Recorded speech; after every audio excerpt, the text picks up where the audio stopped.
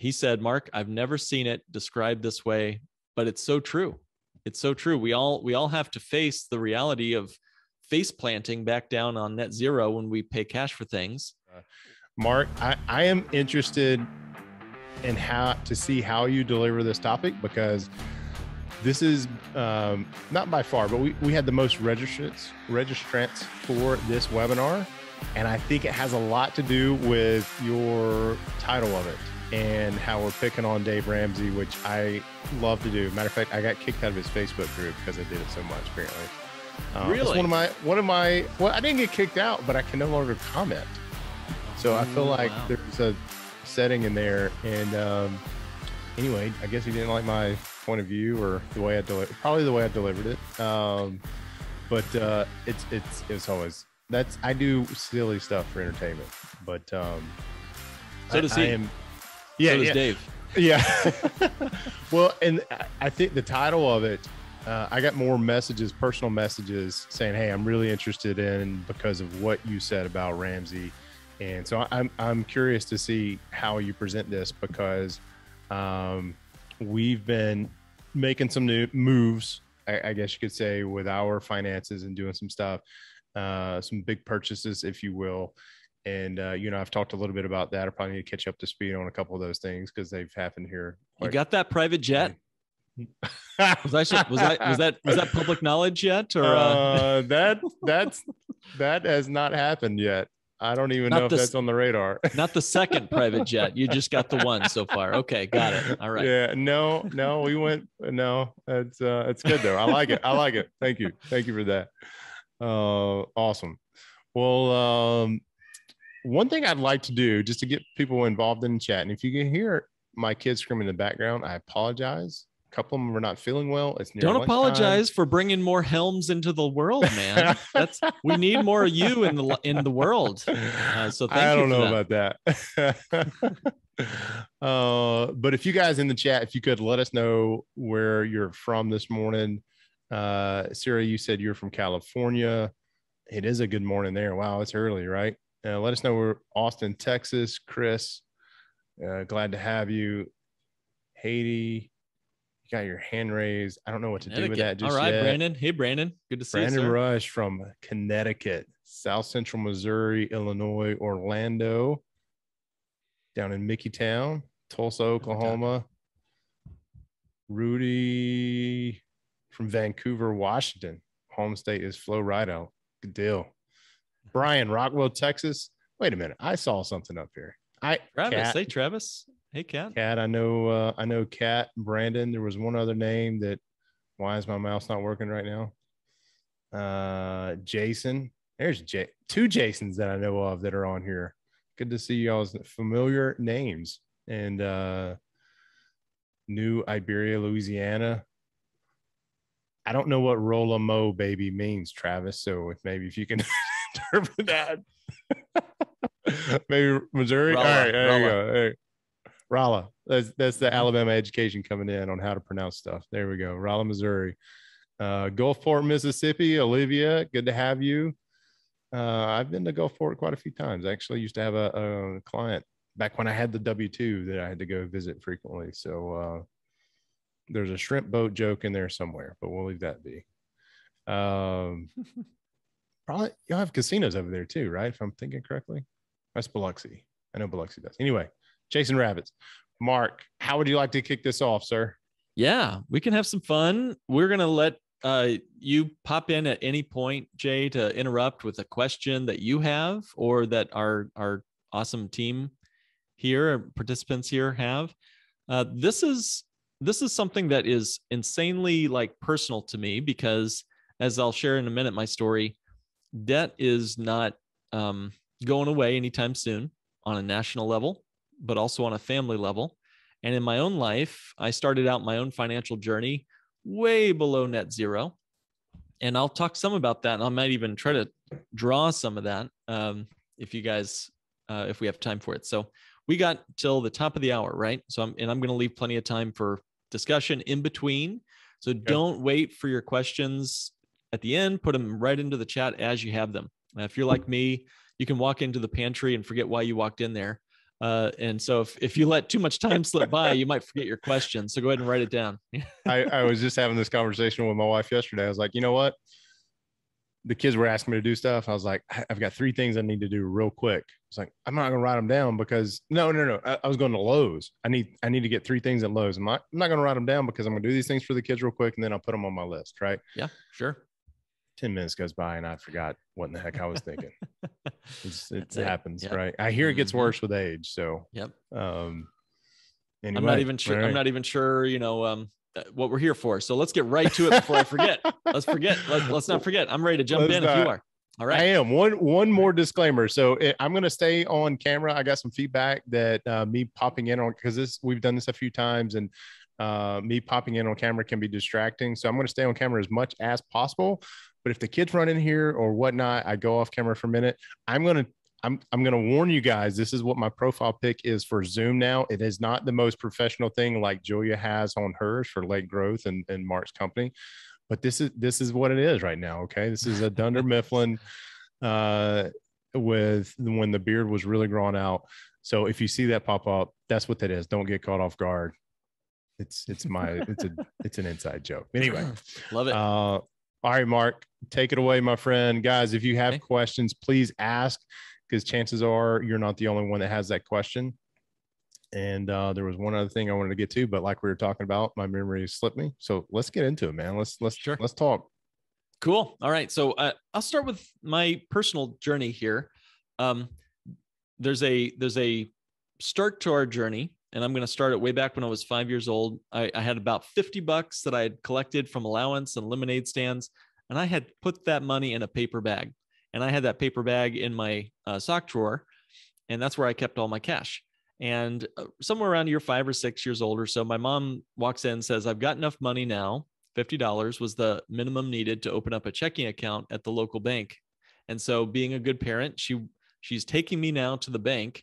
And my job there is to hand over my precious paper bag of all my money to this stranger so that he can tell me that I now have a big fancy bank account at the bank. And, I had significant reservations about this whole operation. Was my mom and this banker guy, were they in collusion with each other to steal all my hard-earned lemonade cash? Little did I know how close to the truth I was as a skeptical little 5-year-old about how banks work. So, they start you early on the addiction to banking, I guess. But fast forward a few more years, and now I'm in a dirty hotel room. I'm 18 years old with a strange woman, and her name is Sally Mae. And I'm signing, literally in a hotel room, signing the loan documents for all of my student debt I'm about to accumulate. And 7 years in the desert in Abilene, Texas, go Wildcats. I accumulated, between my wife and I, mostly on my ledger, $120,000 of student loan debt, and we graduate together in 2008. So 120 grand is a lot of money, but it was even more back in the day. I looked at inflation, and that would be close to about $250,000 of student loan debt in today's dollars. So that floored me as I look back at that. But I had no idea in the moment as 18-year-old self what I was doing. And maybe you guys can relate. When you take that credit card, when you take that car loan, when you take that mortgage or whatnot, or that student loan debt like I had, $250,000 of today's money, or 120 grand in those days, was just like, sign it, and let's move on to, the lazy river and the beer pong and whatever else is going to happen on my college days. So we made it through college. We graduate in 2008. You guys probably, maybe you remember, was that a good time to be looking for work? Was that a good time to be searching for? And we didn't exactly have marketable degrees. So Jay, what were you doing in 2008? I was working still at this startup that I was a part of. And I was just now dipping my toe into real estate investing in 2006 or 2007, and bought my first investment property, which I now know can look back and say that was a huge false start to this whole thing. So yeah, 2008, it's it's interesting, and don't let me go too far down this rabbit hole, but it's amazing that the government and lending institutions will loan an 18-year-old $250,000 as you adjusted to today's inflation for a degree, for a piece of paper, but will not allow them to do that with anything else. Rent a car. Right? Like, Yeah. Buy a car, buy an investment property, or do any sort of investing with it. Start a business. Yeah, sure. Yeah. Seems like there is a underlying hand at work there. But anyway, we're not going to go down the rabbit hole. Yeah. Hey, I did look and found out that the debt of student loan debt is actually the #1 largest asset on the government's balance sheet. What does that tell you in the land of the free? Wow. That we are the government's greatest asset? So I'll just leave it at that. So what if you are on this webinar today and you are one of the rare few that are debt free? Should you just check out? Is this not a webinar for you? I'm going to say no. This is going to be important for you, even if you are one that chases paying cash for everything. I just got off the phone with somebody in Texas today, and this is his story. He's overpaying on his mortgage. He's got all of his other debts paid. He's about to be mortgage debt free. Is he doing it right by just paying cash for everything? And I had another person ask me just yesterday, Mark, I've got all this debt and I know I'm not getting any younger. Should I save or should I pay off my debt? That was their question. Maybe it's your question today too. So that's those three pieces. What's the best sane way to manage the problem of our past, the debt? What about paying cash for things? Is that really the answer? And then third, should I save or should I pay off debts first? Those are kind of our three key we're going to play with those questions some today. So let me go ahead and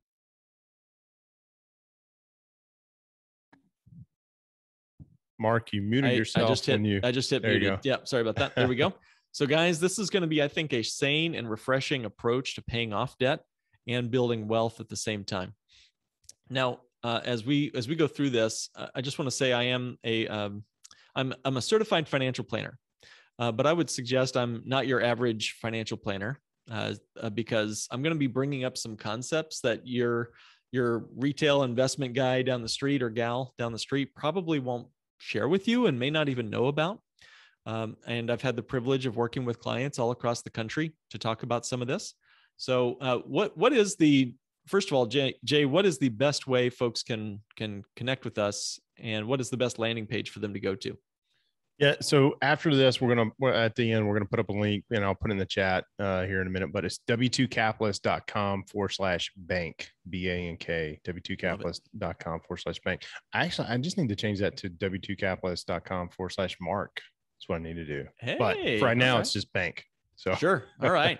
Well, we can have that conversation at the end, but just want to make mention, guys, if you've got any questions about what we're going to be doing, go to that site, because that's really where we're going to have our answers for you. So, okay. So as we get into this, I want to start with putting a picture in your mind of an airplane. And as you guys think about that airplane, I want you to think about getting up in the air and flying that little airplane. Now, I've got a fun story about flying airplanes. It was really the beginning of 2018, 2017. My buddy was getting his pilot's license. And as he and I were getting up in the air, he needed someone to help fly to share the cost of fuel. And so what we did was he shared actually his fuel cost with me, and I got to fly up in the air with him on this little prop plane. And we went from way out in the sticks, Chicagoland, all the way to downtown, big buildings over Lake Michigan in about 10 or 15 minutes. And we got to fly around. He handed me the controls. I was flying the airplane, over Lake Michigan. It was like a dream come true. It was like Flight Simulator 1995 all over again, except even cooler. So I say all that to tell you that he taught me about the environment. And he described an airplane flying through an environment. No airplane, unless you're Elon Musk, flies in a vacuum. It's always flying through an environment. There's always a headwind. There's always side winds. And so this little airplane that we were flying that day could go about 100 miles an hour in nil wind. That means if no wind, it could pump out enough energy to push us about 100 miles an hour. Small little prop plane. And so we did our flight and landed, and it was all great. Now I want you to imagine your airplane in your mind, but this airplane, your environment, you just so happen to take off and your airplane is now flying into a headwind coming at you at 350 miles an hour. Okay, so we've got a major hurricane force winds up in the stratosphere, whatever, and that's coming at you at 350 miles an hour. Jay, your airplane can do 100 miles an hour in one direction. The wind is coming at you at 350 miles an hour. No matter how hard you push, which direction are you going? Are you going forward or backward? You're going to go backwards. Yeah. Yes. Yeah. Didn't no hard questions today, I promise. Yeah, no. I'm just in here with a hurricane of 350 miles per hour. I know you're not a Florida guy, or you've probably never dealt with hurricanes. They don't get that high, man. Yeah, that's right. That's right. I'm showing an extreme example because I like it. The average debt in our average American is spending 35% of his or her income on just servicing debt. That's according to the U.S. Commerce Bureau. Now, so why do I say 350 miles an hour? Well, if you're spending 35% of your money to service debt, that means you're living on 135% of your money all the time, meaning even if your airplane is going 100 miles an hour, you've got headwinds coming at you faster than you can pay off the debt if you're just servicing the debt, according to the U.S. Commerce Bureau. And, guys, that's a big chunk of money just to service that debt. And so you're right. We've got worse than a hurricane pointed right at us. And we don't understand how that works. We don't understand the environment where our money lives. But here's some good news. It's not about headwinds permanently. If you can land your plane, you can wait for that hurricane to blow over, right? And then you can wait for nil wind, which is like when there's no headwinds coming right at you. And everyone thinks that that's as good as it gets. That, hey, if I just pay cash for everything, I no longer have to service a banker to borrow his money or her money. I'm paying cash for everything. I'm winning the game. Most people think that that's as good as it gets. And I meet people like this all the time that they think that really just paying cash or flying your airplane at 100 miles an hour, going from Florida to Chicago for some great deep dish pizza, that's as good as it's going to get. I'm here to say, no, there's something better than just paying cash. I think the worst thing we can have in our financial life is what's called the arrival syndrome, to think that we've made it, that we've got as good as it gets, that we know everything, we have all the right answers. That's like the worst disease, the worst virus in the human population today is not what you're hearing on the headlines. The worst virus in our human population is the arrival virus, So I'd say the best thing we can do is not a nil wind airplane, it's a tailwind. That's what beats paying cash. So my conversation with you guys today is going to essentially revolve around this. The idea of moving from a headwind, when the banks are taking money out of your pocket, they're pushing interest on top of you, interest upon interest upon interest on top of you. We're going to move out of that scenario. We're going to move into paying cash for things, and we're going to move better than just paying cash. We're going to move into a tailwind where you've got 345 miles pushing behind you, plus that little airplane is cooking at 100 miles an hour. Jay, could you have deep dish pizza by lunchtime with that kind of tailwind? I think you could, no matter where you were in the continental U.S. Yeah. Awesome. So that's kind of the big picture I'm going to talk to you guys about today.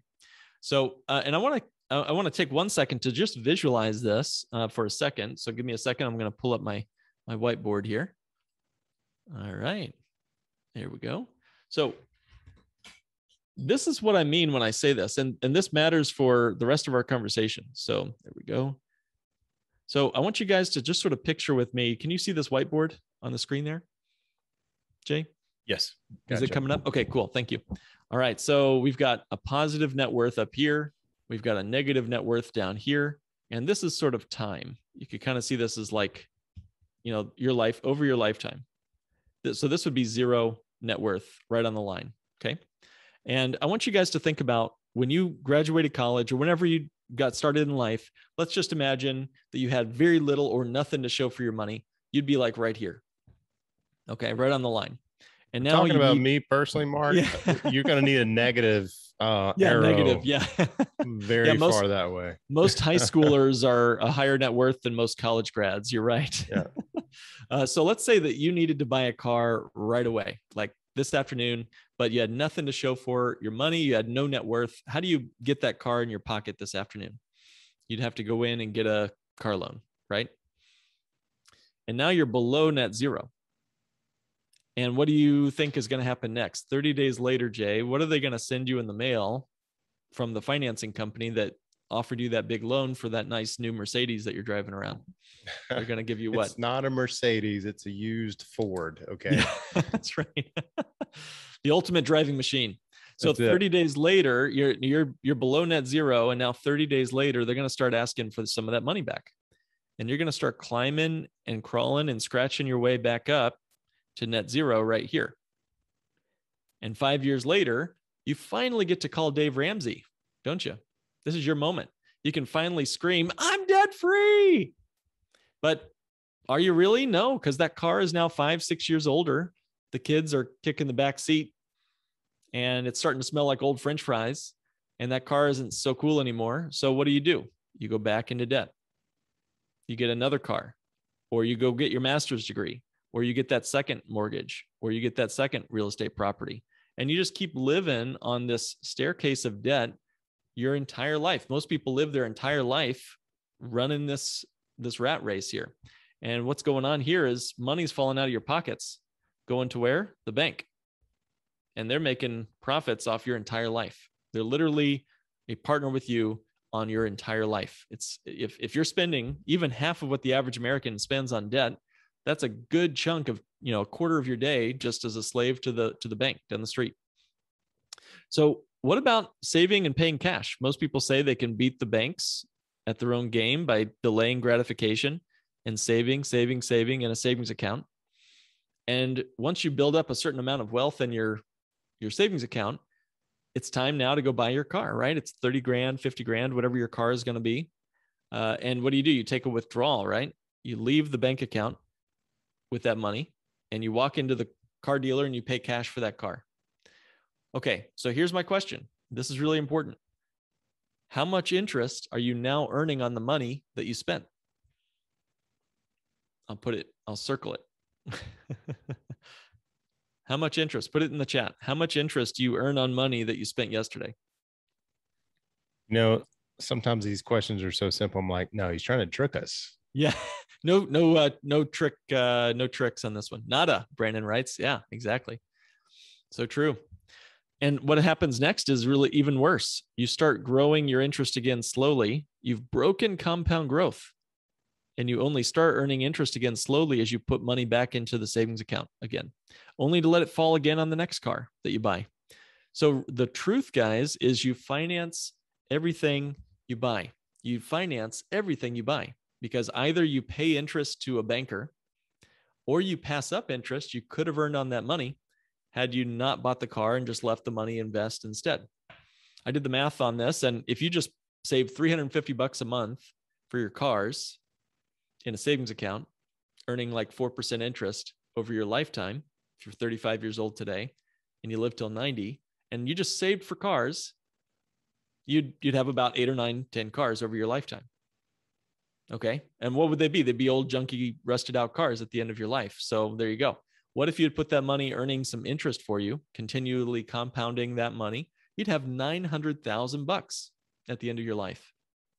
Hope you like the cars. That's just paying cash for things. The truth is you finance everything you buy.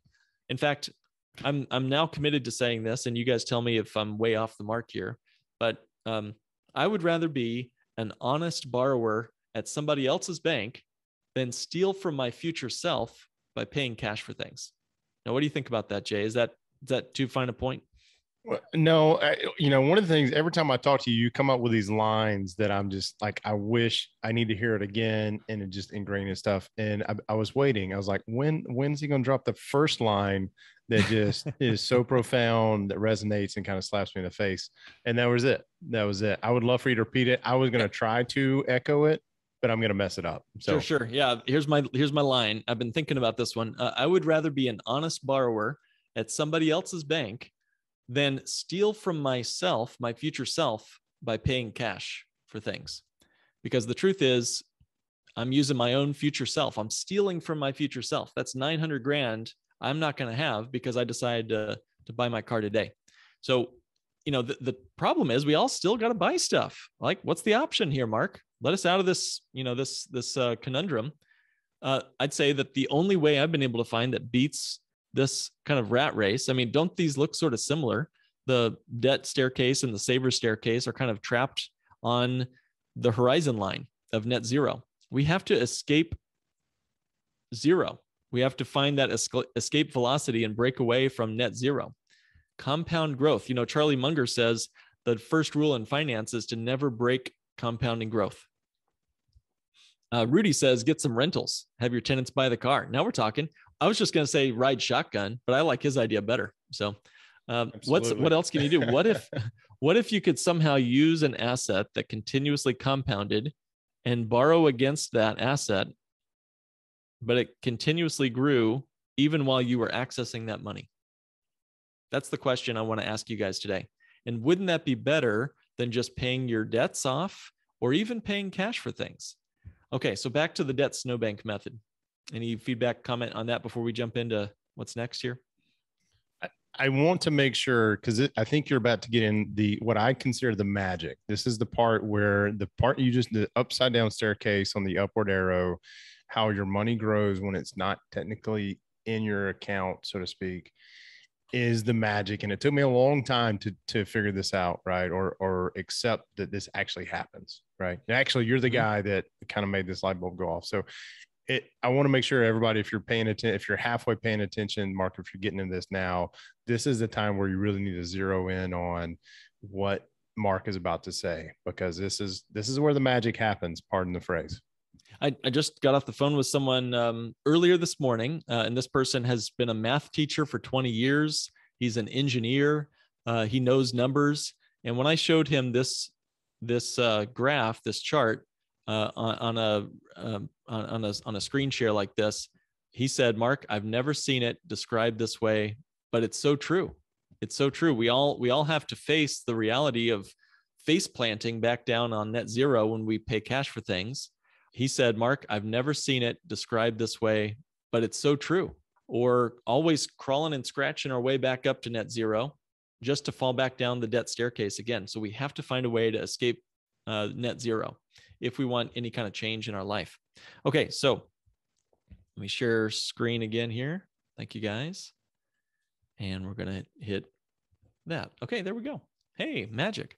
So, okay, Mark, what if can you I guys pause you real quick? Yeah, just sure. for a second. So Siri, can I call you Siri from now on? Siri, you said you're a little lost here. If you could just put in the chat where particularly you're lost, and we'll make sure that we get to it. Okay. Yeah. We'll come back around to this. So, because I get it. I totally get it. I researched this for, I think, 4 or 5 years and had multiple, not bank on yourself professionals like Mark is, but multiple guys who are in the industry try to explain it to me. But there's a reason why Mark's here today. So let us know where you're lost or what's unclear, and we'll try to circle back around. Or we'll schedule some time with Mark, and you guys can hash it out. Yeah, don't let us run over something if something's not clear. So don't use your own money, do financing. And if you want to come live too, maybe that would help. But feel free to just interrupt me again, Jay, if you guys want to go further here. But you're right. It's counterintuitive to think about an asset that continuously grows on a J curve. Sorry, Jay, for the trademark violation there. But all my royalties. I want my money growing on a J curve, but I want to still access that money, right? That's the problem that we all face in finance. And if we can fix that, if we can find a solution to that, then we win. You win by default because you beat the banks at their own game and you've avoided the problem of paying cash for things. So what if you could do that? I mean, let's just hold that thought for just a moment. What if you could see that J curve happening? You could see your money growing at a faster and larger amount every year, no matter what. What if you could also keep money available for your family or for your business, and you had a plan for this year's business needs and the next year and the next year and the next year? What if you owned and controlled the outcome of your financial plan before you even started? I want to ask that one again, because that's a huge one. You think about your 401k, you think about your home value, you think about your IRA, you think about your real estate plans. Anything in that list of financial vehicles I just said, that you actually control? I want to know, is there much in the 401k that you have a guarantee on where you could actually own the number? Is that even a possibility? So we're looking at now sort of, again, if we've got a choice between saving or paying off debt, my story was I was just throwing money at the debt. I was following Dave Ramsey's Debt Snowball Method. And again, it was a Herculean effort. My wife and I, we had rice and beans every night of the week, but on Fridays we'd switch it up and had beans and rice. So it was basically just living on nothing and trying to pay the banks. We were their slaves, for the vast majority of our 20s. Now, I now stop and think it was foolish to never even do the math there. Those were very important dollars. I don't know how old everybody is here on this call, but you're as young as you're ever going to be ever again. That much I'm sure of. So the money in your pocket today is worth more to you now than it will be next year, 10 years, 50 years from now. Rudy, you're 22 years young. Man, that's awesome. Your money is worth more in your pocket than the same amount of money in my pocket because you've got more years to let that money compound. Does that concept make sense? Oh, 20. Rudy says, just kidding. Well, hey, on this call, man, on this call, Rudy, anything's possible. So there you go. So again, guys, you want to do the math here and figure out, is this something that you're like, is your money doing what you want it to do for you? So I'm going to quickly describe the Debt Snowball Method. This is a popular way to pay off debts. And this is what you might hear some radio hosts like Dave Ramsey talk about. And then we're going to talk some about, I think, a better method to paying off those debts. So here's how you do it. Real simple.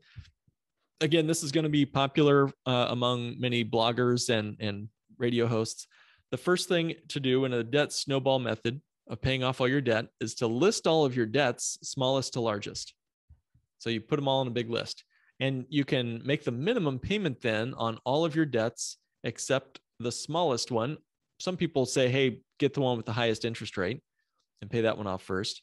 But regardless, let's just say you throw everything you can on top of those minimum payments. You put as much as you can on your smallest balance debt and you wipe that one out. And then you attack the next account with that same extra payment and use that additional payment toward the next debt until it's all the way paid off.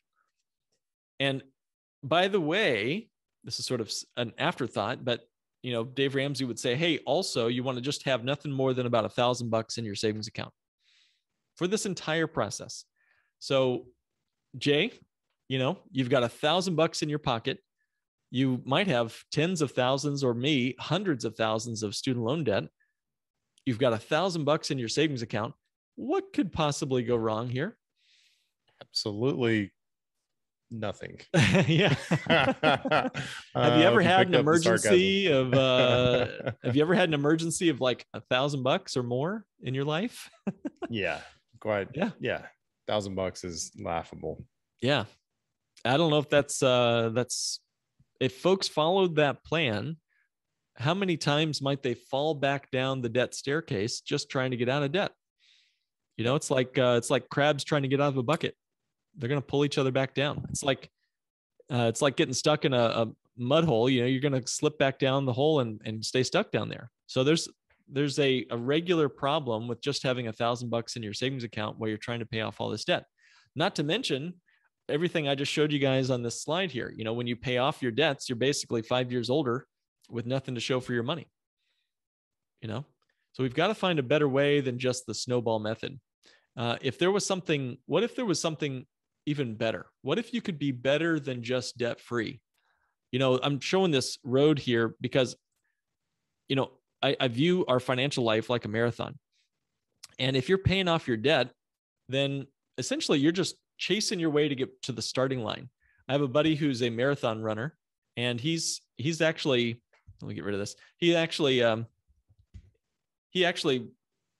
starts his marathon a good mile and a half before the starting line because there's so many people to go through the Chicago Marathon. He's placed an extra mile and a half behind the starting line. Now, how many of us, and raise your hand or chime in on the chat, how many of us started our financial life way back from the starting line. If $0 is the starting line, how many of us, and I'm raising my hand, started way back 120,000 yards in my book. From the starting line of life. And you start running and you're already breaking a sweat and maybe even worn out by the time you even get to the starting line of your financial life. So let's get to it. What's the solution? What's a better way? What if there's a way to be better than just debt free? Let me introduce to you guys something called the Debt SnowBank Method. And this is a scenario where you literally become your own source of financing. And rather than paying off your debt, you buy back your debt. Let me say that again. Rather than paying off your debt, you're buying it back from the banks. You're now owning the debt yourself, on yourself. You are your own source of financing. And in addition, you keep yourself liquid, meaning you have access to capital while you're still breaking free from all your creditors, all those snakes. So let me talk to you about this. So in essence, using the Debt SnowBank method, we're going to be using a newly modernized and efficiently designed dividend-paying whole life insurance policy. It's a neat idea to be your own banker. That's a cool concept, cool thought, theory, but we need it to be practical, super duper like actionable. And thank goodness there's a financial vehicle that's been around for over 200 years. This is not even their first pandemic for some of these insurance companies out there. So they know their stuff. And you guys, this tool can function for you like a bank. It helped me pay off all of my student loan debt and be better than debt free. So let me explain these steps. It's fairly simple. Essentially, the first step in the Debt SnowBank method is to keep current on all of your debts. Pay your minimums on all your debts.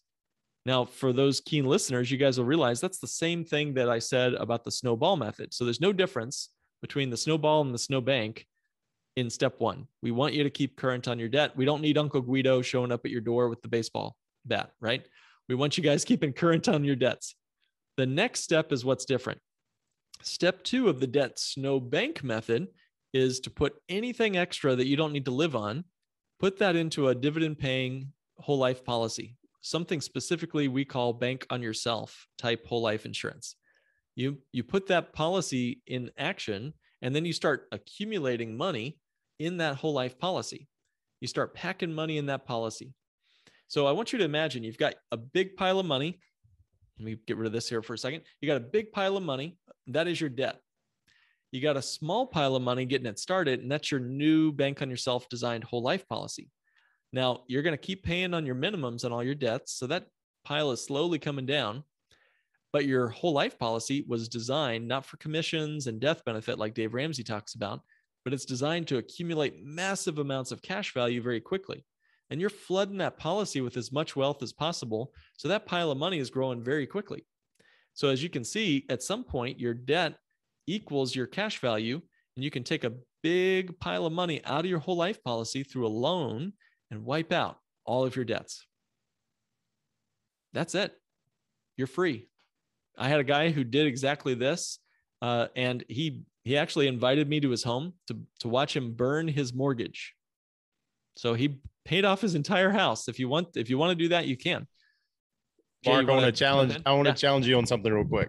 Yeah. So you said you're free, right? Once you take the cash value of your whole life insurance policy and pay off your, let's say, credit cards or mortgage or student debt, right? Any of those three, all those three, you're not really free because you do have to pay back that loan, but you're free the loan to yourself. So now your payments are going back to you while your original cash value balance, and this, I'm not going to go there, original cash value still grows, but you're free from those other creditors, right? Who could potentially foreclose on you and whatnot.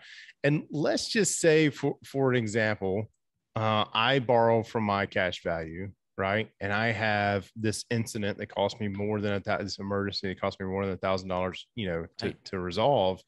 And I can't afford to pay that loan back to myself. Am I going to come foreclose on myself? Am I going to come and mess with my own credit score? You're going to send Uncle Guido to your house at dinner time? Yeah, no, probably not, man. Probably not. Yeah. And Yeah, you're right, this is man. where I want to make sure everybody understands. If you have questions, please put them in the chat, because this is the mind blowing. And I keep saying magic, but it's just the tool that's, like you said, it's been around for a couple hundred years, and folks like us are just now really learning about it Yeah. because of your efforts, right? And people like you who are, look, guys, there's a better way to do this. Break, You bet, man. don't be part of the system. So I would love to hear from folks in the chat. What questions do you have as Mark gets back into it? Because we can circle back around to them. You guys have been somewhat quiet for the crowd that we have here. Hopefully this is a good refresher for you. But Mark, take it away. You guys, if you have questions, please pop them in the chat. Yeah, please do. And so you're right, Jay. You wiped out all those snakes, those credit cards, those finance companies. They're gone. You have the deed to your house. You've got the title to your car. You've got the final payment notice from your credit card company saying it's all paid in full. Your credit report shows a clean bill of health. The only debt you have is to yourself. You've bought back your debt, as I mentioned. So yes, exactly. I think that's a great distinction. But we're not the same as just as paying cash for something. And why is that? Well, once you've paid off the debt, as I mentioned in step 3, you've wiped out your loans to credit cards or student loans. The step number 4 is another key piece to this puzzle. Why the heck are we running around with this whole life policy? Why didn't we just pay off the debt with cash? The distinction here is that a whole life insurance policy, if it's designed the bank on yourself way, has something called a non-direct recognition policy loan. And that loan allows us to continually access the money in the policy without liquidating the cash. And what I mean by that is you can access this money. Meanwhile, the policy will continue to grow as if you hadn't touched a dime of the money. And the best way I can describe this is if you guys are familiar with how mortgages work, or a HELOC specifically. Let me use a HELOC as an example here. Mortgages work well too as well. Let's say your home is, yeah, sure. HELOC, home equity line of credit. You've owned your house for about 3 years, right? And you've built up some equity, which is basically just cash that you haven't tapped into, right? That's it. So you go to the bank and say, hey, I want a home equity line of credit. They give you a line of credit, just very much like a credit card, but it's the collateral for it is your house, even though you already have a mortgage on it. So just want to make sure we all are on the same page with that. And we have some great questions coming in the chat when you finish this little segment. Let's dive into some of those. Sure. Yeah. Let me wrap up our 5 steps, and then I want to go over the questions. And then if we have time, I can show some examples. So, okay. So with a HELOC, let's say your home is worth $300,000, just for example. And let's say you get a HELOC for $100,000. So Jay, help me with these numbers here. Home is worth $300,000. HELOC, home equity line of credit, they let you tap $100,000. And let's say you take all $100,000 out and you blow it in Vegas or whatever. Is your home just growing on what's left? Or is it still earning interest like you hadn't touched the money? Does Zillow care if you have a HELOC on your house, or is it still growing? Still growing, right? Yep. So you've got a asset that continuously is compounding, your home, even though you've accessed that money, the HELOC, and you've used the money. So the money is in 2 places at once when you have a HELOC. Now, why am I sharing this? Whole life insurance does the same thing, but with incredible guarantees that home equity lines of credit, 401k loans, and others don't have. Universal life policies don't have this option. The only way you can absolutely be sure that you're not going to go underwater on your home is to not have a mortgage or a HELOC on your home, right? Because you can go underwater with a HELOC, and the banks can freeze that line of credit and they can take it away from us, and they force you to pay interest to them every month on a HELOC. With a whole life insurance policy, it grows guaranteed every single year, no matter what. And that loan, the ability to access that money, is guaranteed too. It's written right into the contract that you can access your money for any reason without question. It's your cash. Okay. So imagine now we've paid off the credit cards or the student loans, but your policy is still growing even on the capital you borrow.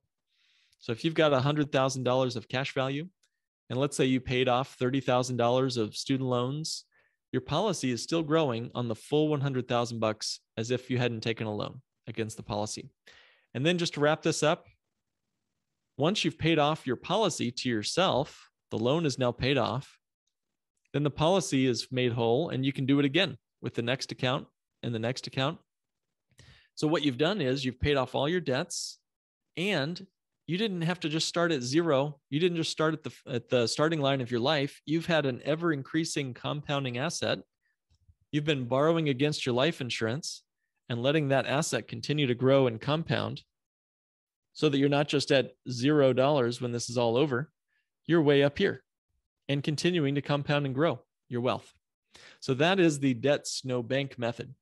It builds more liquidity while you're paying off your debts. You know, you might have 10 grand, 20 grand of cash value. That'll certainly help you in an emergency while you're paying off your debt. It creates an additional stream of inflow of money in retirement, and you're more liquid and you control the repayment.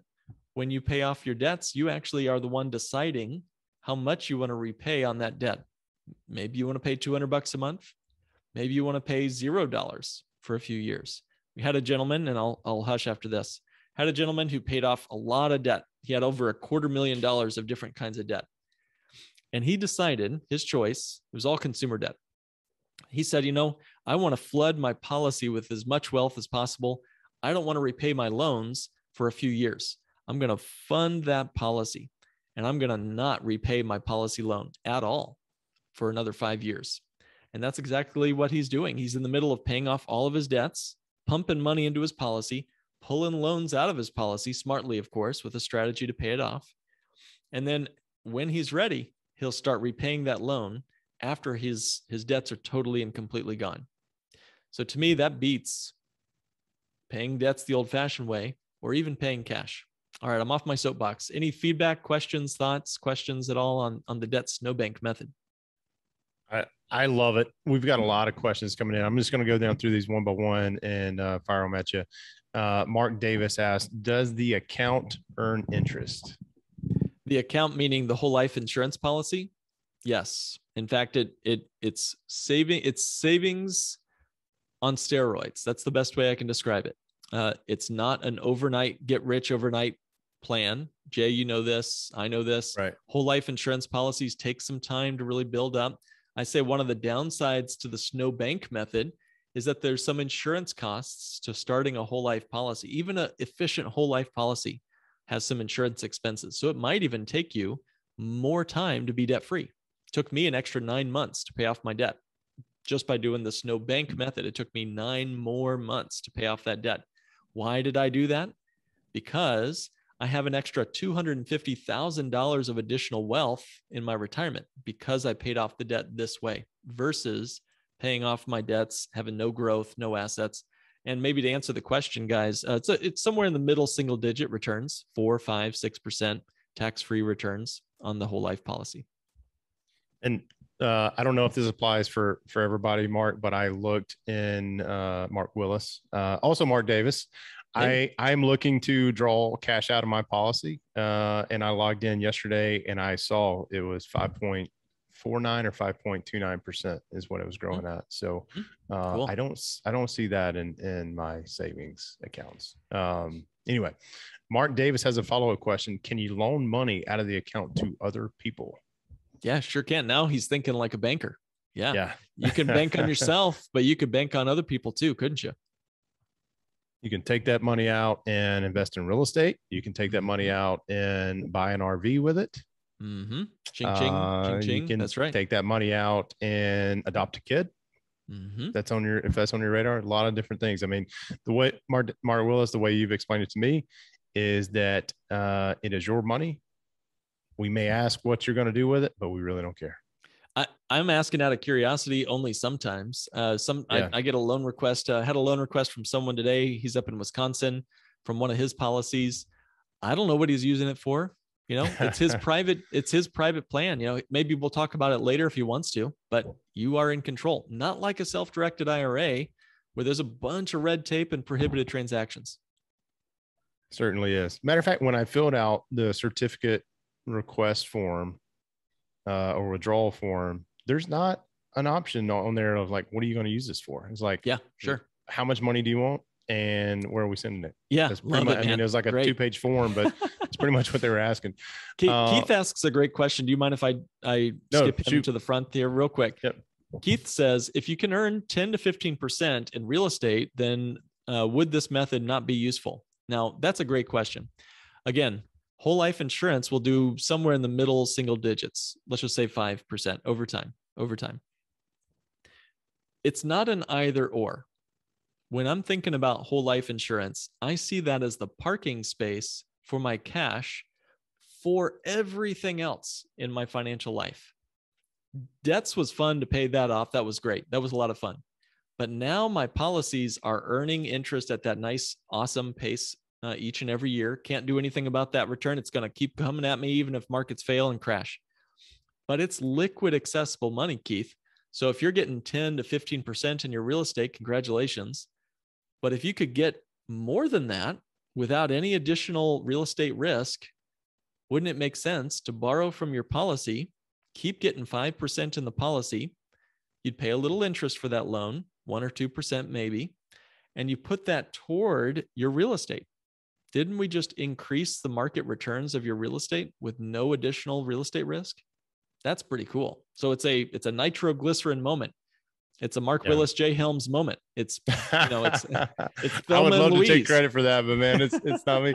Keith, so I don't know, Keith, if you've ever dealt with hard money lenders, right? And you go borrow money at 10%, you're paying, or maybe 15% to secure that real estate transaction. And then once you're done flipping that house or whatnot, you're going to go pay them off. Think of you being the hard money lender. You're borrowing from yourself at whatever the percentage is, 5.49 or 0, whatever it is, right? And then, so it's compounding. It's like you're the banker, but you're also the investor. So you're winning on both sides. So great question. Jason asked, is there a minimum initial amount needed to open up one of these policies? Good question, Jason. Short answer, there's always more. The shortest is it depends, but the slightly longer answer is a couple $100 a month probably is the minimum. The less you put in, the less you'll have. So if you put in $300 a month into a policy, at the end of the year, you're going to have, couple $1,000, $2,500, something like that in cash value. Maybe that solves your problem. Maybe it doesn't, but start where you can. Don't let even that number dissuade you from at least having a conversation with us, because I've had folks who said, Mark, I can't do any of this. I can't save 2 pennies at the end of the month. And by the time we had a conversation, we typically do a one half hour listening call where me or one of my advisors would chat with you. And we just listen, see if this is even the right fit. Maybe it's not even the right fit for you. But if it is, we find regularly, like someone says, hey, Mark, I can't save anything. And then we'll ask them, hey, well, did you get a refund on your taxes last year? And they say, yeah, I got about $10,000. I blew it on a flat screen TV. And we'll say, first of all, can I come over and watch a movie? Because that sounds awesome. And then second, we'll say, well, let's maybe rethink that tax refund for next year. Maybe we put some of that into a policy. So. Got it, man. These really great questions, guys. Y'all keep bringing them in. A few people have asked this in some different form or fashion. Cody, Raul, I think Rudy may have asked this. At what point in time? And I'm summarizing, guys. So if I don't get this exactly correct, or your question is a little bit different, please let me know in the chat.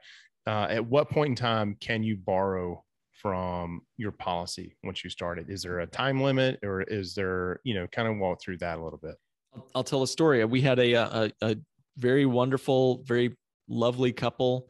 They are in the Bay Area, and they were doing a major renovation on their house. And he took a large lump sum from his savings. He had gotten an inheritance and had some earnings on a brokerage account and some other things. And they took a large chunk of money, put it into a policy as a lump sum. And within 30 days, they had borrowed most of that money out to invest in and renovate their home. And so within 30 days is the short answer. But just imagine that's what they were able to do. Now, they could have just spent that money. They could have taken that inheritance, dumped it into the drywall of their house and renovating their house and so forth. And then they would have had a house with a bunch of debt equity in it. But what they decided to do instead was put it into a policy first, borrow against that to pay for their renovations and the construction and so forth. Now, instead of one asset, their home, they have two assets, the home plus the policy. So case in point, and then they're going to take their time to pay off that loan over a reasonable period of time. Brian asked, or he was asking, we talked about using the policy, cash value of the policy to invest in real estate, buying a business, or paying off medical bills. And one of the things you and I have talked about one-on-one is setting up a policy, because all of us, or most of us, I should say, we have parents who are aging, who are going to need some sort of additional medical care or whatnot as they age. And where's the money going to come from that, right? And we've talked about how to use that policy just for that. Again, guys, this is your money. You can use it how you want to, right? Yeah. Rudy asked, this method only applies to personal debt, right? As an investor, we're always going to be in debt, but no, it's not just personal debt, right? Yeah, you certainly can use banks to your advantage, Rudy. Yeah, I think most people here, if they're in real estate, can certainly see the advantage of low interest mortgage debt on a rental property that's a positive cash flow situation. I'm not telling you to use a policy loan to wipe out, low interest mortgage debt on rentals. That's, follow Kiyosaki's plan there, use debt to your advantage. What I'm saying is, when it comes to using capital for your consumer debt and or for big purchases, anything that's a major purchase, your vacation, your rental property down payment, your child's education, your parents' long-term care needs, the things that you were going to have to buy anyway with cash, this beats paying cash. I used my policies for my down payment on rental properties and my personal home. So this is the kind of the alternative spot for your cash allocation. That's kind of the way to think about this, in my opinion. Thoughts on that, Love Jay? it. No, absolutely. Love it. I recently paid cash for something and I shouldn't have. I now know that. Latte. Yeah. No. Just kidding. No. It's good. It's good. Brian Barrera asked, if you used to passively invest in multifamily, right? In long-term investments, such as multifamily, do we have to make monthly payments? And that's one of the questions I've had for you too, is we're taking out a loan from our cash value to buy an RV. And I'm like, do I have to make monthly payments on that? And the answer is no. Yeah. That's it, Brian. It's your money. You're the bank. Whether you default on a payment with a bank, they have to decide if they're going to come after you or not. A lot of people experience forbearance, through the last year and a half, or maybe still experiencing it.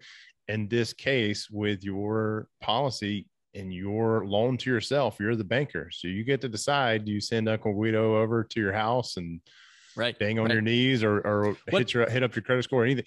The answer is no, you're not going to do that. And so I see our time is up here, so I'll keep this brief. But you're exactly right, Jay. The piece here is, if you never pay off a loan on a life insurance policy, they've already got your collateral. It's not like they're going to come repo your life, Uncle Guido style. They simply deduct it from your death benefit if you pass away.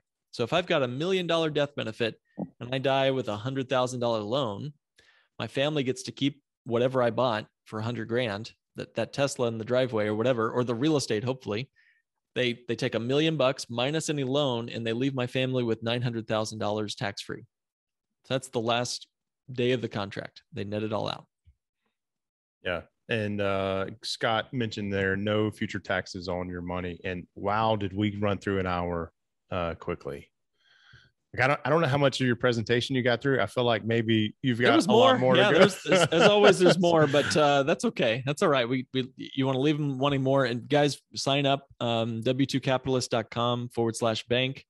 You get to hang out with the coolest people in the world in this community. I'm really honored. And it's been my commitment. I told Jay the other day, I've got a little ding on my calendar to come into the community, the membership site that you guys have. So I can be a part of that. As long as Jay lets me in, he's got to unlock the door for the nerds every so often to come in and hang out. But yeah, w2capitalist.com/bank. And One other quick question that came in from Dennis. He was asking about, are there age restrictions? You talked about that a little bit earlier. Can you just briefly touch on that? Yes, that is an important. You must have a birthday.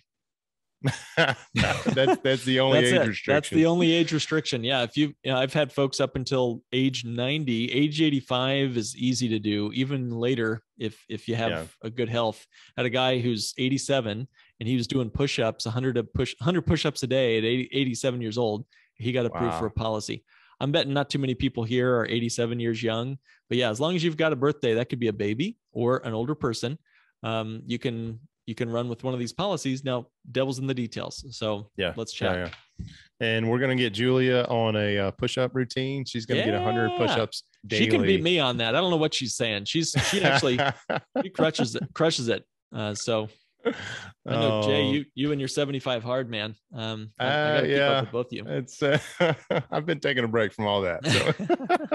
So. Well, guys, the last hour has gone by extremely quickly. We covered a lot of stuff, and if you're like me and this is the first time you're hearing about it, you feel like the first guy that presented this to me. I knew him for a long time, upstanding guy in the community, served at the church, and I'm like, he is trying. This is his opportunity to take me for my money. Like, he's going to take my money and go to Vegas with it. And then later on, I'm going to figure out that wasn't true, right? So if this is your first time talking about it or hearing about this concept, or if you just have additional questions, the best thing is to sit down and talk with Mark. It might be over Zoom, or it is over Zoom. And you've got spots for 15 minutes, right? 15 minutes, 30 minutes, whatever you have available, just to pop in your questions and get in there. Because it took me, and I feel like I'm like the engineer, right, that you talked about earlier, new numbers. But it was until you presented the way you did that it really makes sense. And that was from the first time a whole life insurance representative, who they are not all the same, I can tell you that for sure, presented this idea to me until you presented it to me was a span of like 4 or 5 years, right? And the first time you and I had our conversation was on the W2 Capitalist podcast. And I committed then, hey, I'm signing up, we're talking. And that's where we are, right? So rock and roll, now man. Year 2, funding the policy, about to take out some cash value. And there was a question earlier, and I don't want to put words in your mouth, but I think that this depends, and we'll wrap up with this. But there was a question earlier: how long do you have to fund before you? No, that wasn't it. We answered that one. How many years? Razul asked this: how many years until the cash value is equal to the premium paid? And why not just pay off the debt instead of building up the cash value in a whole life policy?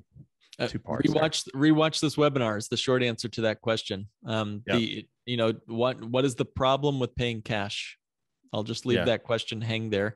As far as when you break even, listen to our podcast. It's episode 91 of Not Your Average Financial Podcast.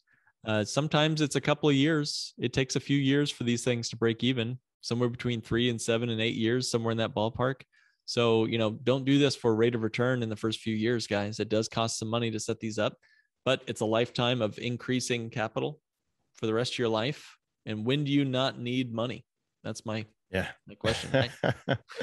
And Julia put the link to the Not Your Average Financial Podcast thanks, in Julia. The chat. And that is episode 91 is what she's saying. So guys, thank you for this. Because you registered, I'm going to send out the recording as soon as it's available, probably within the week or so. But the best thing for you to do is to get on Mark's schedule, and you can do that at w2capitalist.com/bank, BANK. Mark, anything else for today? No. Where do I get it done? What was it? That hat. I need to see it. I need to get a copy of that hat somehow on my head. There you go. Cover the baldness. Right, there we go. There it is. Dunder Mifflin, rock and roll. This one was it was at a TJ Maxx or some store like that. And here's how frugal I am. I love that show. I quote it almost daily. I didn't buy the hat because it was like $20. Yeah, I saw you took a picture in the store like it was yours. Yeah, I could tell. That's great. That's great. That's all right. I got to return this shirt to the store after this. No, I'm just kidding. That's awesome. That's good stuff. All right. I better run. Thank you, Mark. Thank you, everybody. Thank you, Julia. Everybody have a great day.